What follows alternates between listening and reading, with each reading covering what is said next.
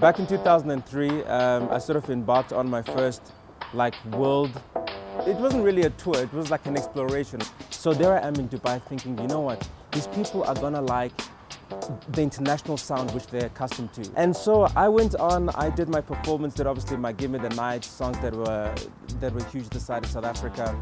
And right after me they said, oh yeah, and then from South Africa, Johnny Clegg.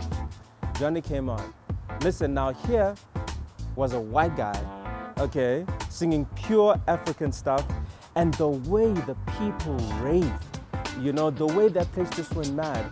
I set that going as a 20-year-old, and it changed my life in the way that I said, you know what, whenever I go out and represent myself, it is absolutely okay to be me. And it's really just taught me that, you know, although you may have a business degree, you need to do things your way. You need to do things the way that you understand them, because there is nothing wrong with who you are.